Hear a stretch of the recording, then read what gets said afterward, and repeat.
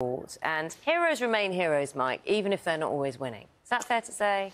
Oh, absolutely. And the way they handled defeat, yeah, good morning. It was a day of shocks at the Crucible in the snooker, and the world #1, Ronnie O'Sullivan, won't be crowned world champion for a record 8th time after he was beaten by Stuart Bingham 13 frames to 10.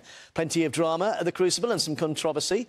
This was the moment at 10 frames all with some noise and disturbance. You can see the other fans coming back for the other tables game in the auditorium. They made a bit of noise, just general chit-chatter, as they came back to watch the other match. You can see how close they are as well to Ronnie's table. After a few minutes, the referee wanted O'Sullivan to start playing his match again, but Ronnie said no, he'd wait for the crowd to settle. And he told the ref just to chill before eventually starting the match again. Bingham went on to win the next 2 frames, and O'Sullivan missed this yellow to hand the 2015 champion a golden opportunity. Bingham made no mistake, booking his place in the semi-finals. He said he had a few tears afterwards with joy, but O'Sullivan was upbeat in defeat.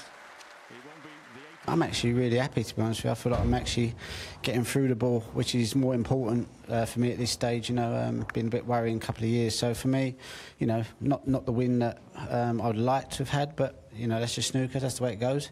Good luck to Stuart. He played a fantastic match and deserved his victory. So I'm just pleased that I competed and felt I was queuing OK. And just a few errors here and there, but, you know, on the whole, not too bad. Now, before that upset, there was another one, as the world #2, Judd Trump, was beaten by Jack Jones. The 2019 champion Trump was the firm favourite in this one, but just seemed rattled, said he couldn't find his rhythm, as the Welshman Jones, who is ranked 44th in the world and nicknamed the Silent Assassin, defied the odds to win. And the runner-up from 4 years ago, Kyron Wilson, is into the semis as well after beating John Higgins 13-8. He'll take on David Gilbert, who beat Stephen Maguire earlier in the day.